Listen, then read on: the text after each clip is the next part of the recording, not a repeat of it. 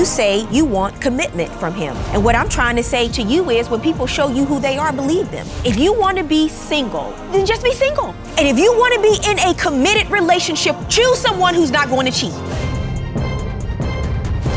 Here is today's case. We decided to move in together back in March, and since then I'm having all these red flags. Lies after lies, getting caught red-handed, denying it, hiding naked pictures of other girls. That might be a red flag. What do you have to say, Mr. Schmitz? All these insecurities are based off of my profession. I was cleaning up his room one day, and a phone falls out of his pocket. I didn't want to show her or tell her because of the allegations that will come back to me. The worst thing you could have done with Miss Arriola is to have a second phone and she finds it and she doesn't know about it.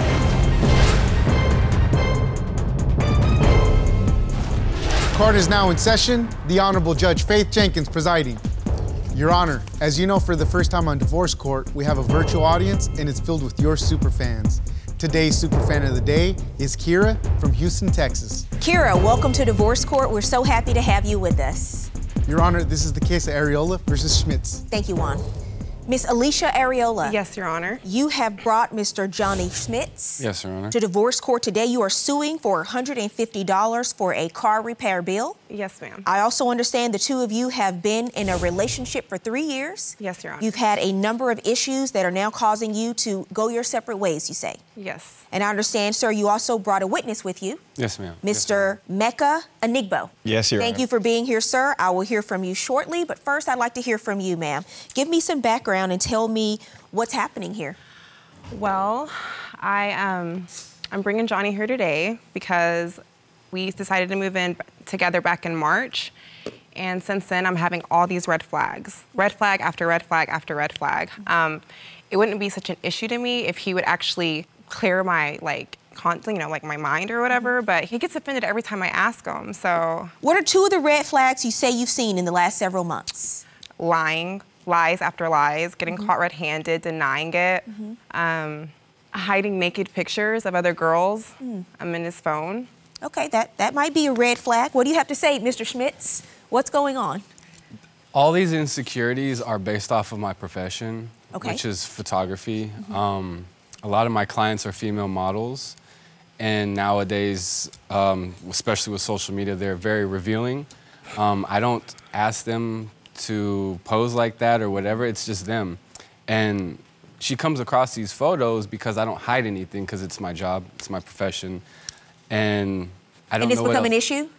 For her, it has. The two of you have been together for 3 years. Yes. Have you been a photographer all 3 of these years? Yes, my, direction as far as my photography has shifted since we first started. I actually met her because she was my client for headshots for her business, but the money is more in the more risque type photography. So that's where I've kind of directed my profession. What type of photography do you do now? How would you describe it? Boudoir. Okay. Pretty much glamour type shots. Understand. Yeah. So do you have a problem with his job? Glamour shots I have no problem with whatsoever, Your Honor. It's just the constant nudes. And why is he saving them to his camera roll? Well, he is a photographer. That is what they do, save their photos. They generally don't delete them. Okay, but in his phone though, doesn't he have because he has his camera and then his phone. So if he were to separately save photos in his camera versus his phone, you would have absolutely no problem with them? Probably, I mean, maybe. I'm gonna take that as a no. Because here's where we are, 90% of his clients are women. If he changed professions, would you have an issue with Mr. Schmitz? And what you said are the lying and the infidelity. But it's not just with his job either, though. It's other problems we're having in the relationship that he lies about as well. What happened with the 2 phones? The 2 phones. I was cleaning up his room one day, doing his laundry, and a phone falls out of his pocket. A phone that I haven't seen. So I asked him about it. Of course, he gets offended, and I asked him, how long have you had this phone for? And he said for about a year. Why did you have a phone that she didn't know about for a year? I need to separate professional and private life. And to be able to do that, I need the 2 phones. Otherwise, I'm going to be getting contacted throughout the day, throughout the night, because the models don't really have a 9 to 5 schedule, so they will contact me whenever.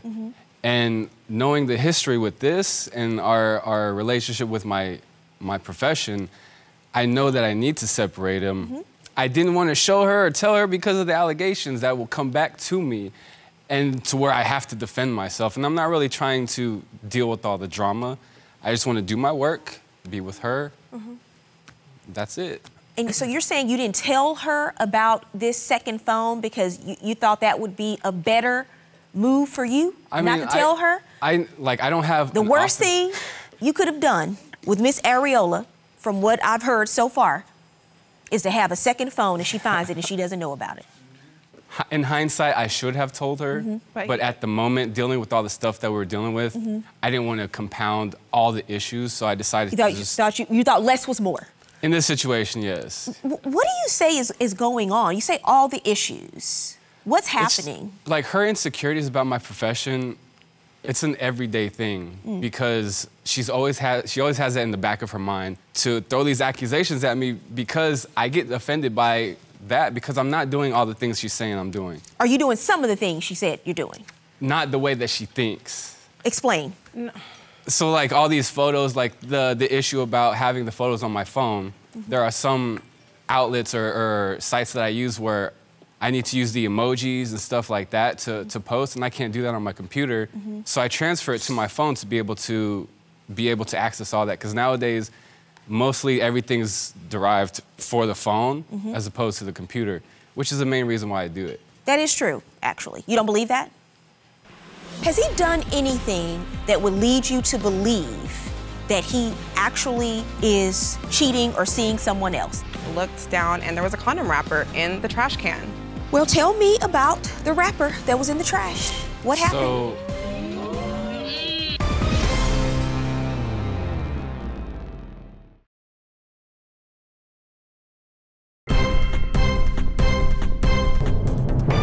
you found a condom. Yes. In the trash at his studio after he'd been working one night. Yes, went to his studio, popped up, wanted to say hi to him, whatever. He wasn't answering my texts, ignoring my calls.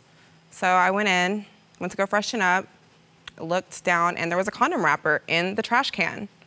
So, of course. The wrapper? Yes. So what happened? So you went to him and said I what? went to go talk to him about it, and of course, like he always does, walks away from the situation, comes back and talks whenever he's ready to do it. Did he give you a response at the time? That his friend, Mika, it was his wrapper. And he said that to you immediately? Yes, ma'am. Has he done anything over the course of these few years besides change the direction of his photography that would lead you to believe that he actually is cheating or seeing someone else? The phone, the way he responds to the condom. I mean, if it was nothing, he could have just, his response to things like makes me feel like he's not being not being forthcoming Exactly, with you. yes, ma'am. Do you actually think he's cheating? I mean, maybe not necessarily. Maybe it's some of my insecurities, but... What are your insecurities? I'm just insecure. About what? Is it because he works with models? I think so. I think a lot of them they're way younger than me, and of course they're always nude. He's always everybody's like he's saving the pictures to his private camera roll. I feel like you keep I don't know, just. Well, tell me about the wrapper that was in the trash. What happened? So how did it get there? She found the wrapper after a video shoot, a music video shoot. What kind of music video? It was a rap video. Okay. My friend Mecca is the rapper that we shot the video for. He's the one that set everything up. I'm his camera guy. I'm a one-man crew, so I just focus on my camera and the work that I'm doing at the moment. Let me ask you something. Yes. You have this video shoot, you're there. How many other people are at the shoot? Probably a couple dozen. 24 people? It's a lot. What were you shooting exactly? It was his rap music video. And so he needed like a crowd of people, you know, his entourage behind him and stuff. We had girls there too, you know, to liven up the visuals. Did you see anything during the time that you were shooting to lead you to believe that someone had slipped off during this video shoot and there was something else going on? Did you see anything for yourself? So after the video, you know, since we all know each other, we don't just disperse automatically. It's not like a job that we're doing. After that, it's like the after party type energy. So I'm not watching everything like it's a production anymore. It's just like we're just chilling. Hanging out. Yeah, we're hanging out. Well, how did you so quickly know that the rapper belonged to Mecca? Exactly. Well, it was the timing. You know, it was the day after, sometime close. And I'm not like emptying the trash every day within the studio. How do you know in that moment when she asks you that it's Mecca, one of 23 other people? So since Mecca was the one that set up the whole shoot, he was the one that I had direct contact with. So that I decided to text him and see if it was him because I was going through this issue. And he admitted that it was him. He went to the bathroom with one of the girls and... Okay, do you have those text messages? No, I don't. Are they still in your phone? Probably. Do you have that phone with you today, sir? We can resolve this once and for all. No, Look I at don't the text have messages. that phone with me. I have my personal phone with me. Exactly. So those were text messages on your business phone that day. Right. But you do have the messages. You said they're just not on the phone that's with you today. No, I don't think they're on the message because the work phone I keep clean. Just so Let's hear from your witness, Mr. Mecca. Your Honor, they've been friends for like 17 years. He's gonna lie for him. Sir? Okay. Was it the rapper's rapper? She knows it's mine. I don't know why she would feel he has to lie about it. So you still don't believe? I don't. I'm sorry. So not only is he lying, but he is engaged in a huge cover-up.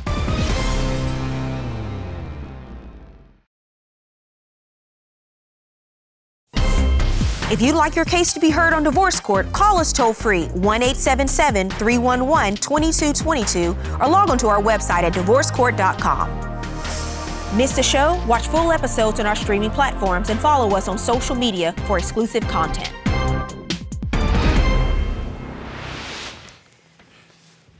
Mr. Mecca? Yes, Your Honor. Been sworn in today to tell the truth, sir? Yes, Your Honor. Okay.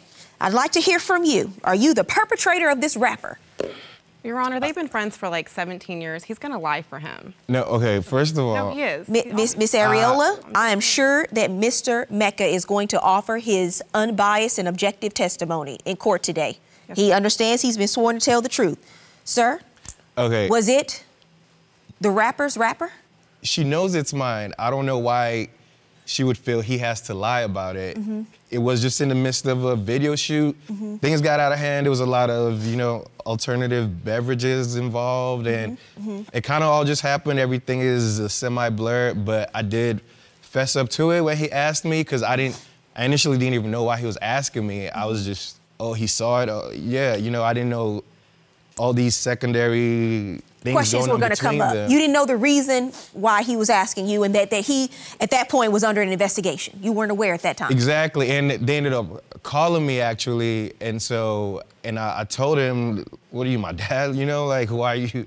And that's just how we joke. I've known him for years, so we kind of laughed about it. And so after the text conversation, they called you as well?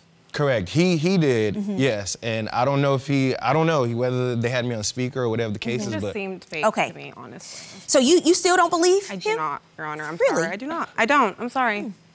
Interesting. I have no reason to lie on the Micah, sworn oath. you lie a lot, though, sweetie. Let's be honest. Lie you do. about what? Really? I don't... Your Honor. You see what I mean? Like, Okay, this is like... But, Your Honor, Mr. whenever... Nigbo, thank you. Yes. Thank you, sir. I appreciate your Thank testimony you. here You're in court welcome. today. You don't believe your boyfriend.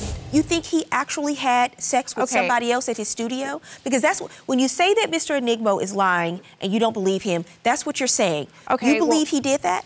Just the way everything went down, the way the phone call went down and everything makes me believe that it was all set up, it was a lie. So then you do. So that is what you think. A part of me does, yes, Your Honor. So, but you're not willing to commit to the fact that you think he's actually sleeping with someone else. You're saying that you just don't believe their story. Like I said, it's just lie after lie. For instance, like a couple weeks ago, I was cleaning out his truck and found about 6 or 7 cigarette boxes in his truck after he told me that he was not smoking. He had quit smoking about 5 years ago. You started smoking again? And you were hiding that too? Here's the issue, Mr. Schmitz. The best way you think to handle this relationship, the best route to take for you is less is more. So you don't tell her certain things, and when she finds out on her own, it's a bigger issue in her mind because, oh, you're not telling me the truth about this. What else are you not telling me the truth about? Right. And so she's jumping to conclusions. I am. Because I've asked many questions today. what's happening, what's going on, where's your proof of this, do you have anything to support your allegations? But it's these, what you would call white lies. Right. Or lies that you think protect your relationship more, because if you don't tell her this is not something that will hurt her. Right. But in the end, in her mind, it's like, okay, I don't have the truth. I never get the truth from her, Your Honor, ever. But if that, no matter what's happening between the two of you, if that's how you feel, this is why you're here in divorce court.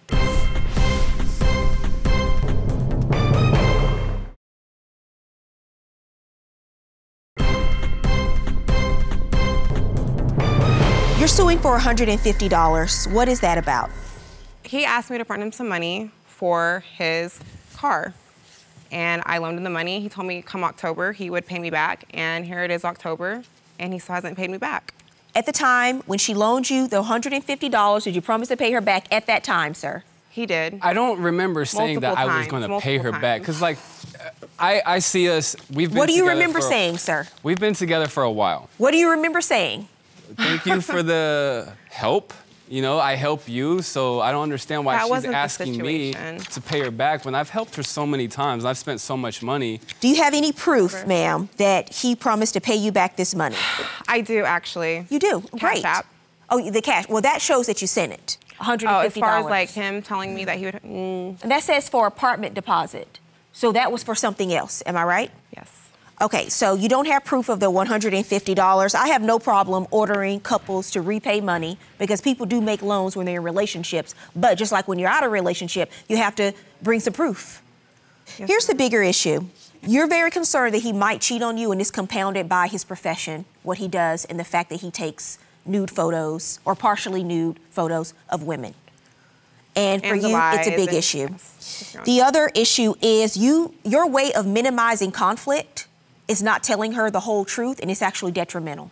I understand that now. To the relationship and the communication, because she does not see a difference in the lies. Right. So whether or not he is, it's not even the issue anymore. The issue is you think he is, and that's no way to be in a relationship. What you can't do is stay in their relationship and punish him, your way of punish him, by continuing to make these accusations, because it means neither one of you are happy. I'm not ordering him to pay the $150, but Miss Arriola, you have a decision to make, ma'am. Because if you don't trust him, it doesn't matter if you love him. I didn't ask you about love. I asked you about trust.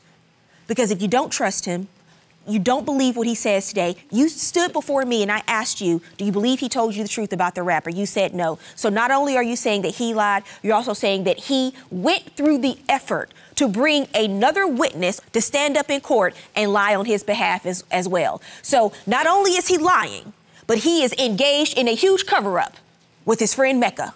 You said yourself that you have your own insecurities and your own suspicions. So you have to decide either you're going to trust in your relationships and risk getting hurt, because that's what happens.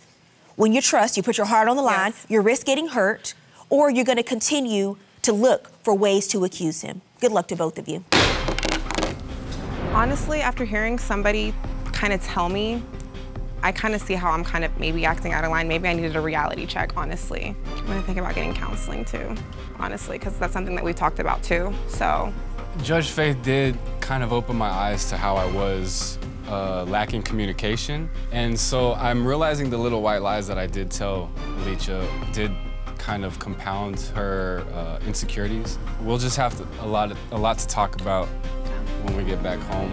We'll see where things go whenever we get back from Texas. It's both of us. I think we both cause and effect, so we'll see what happens. We'll be okay, okay? You know, once we get home, it'll be fine.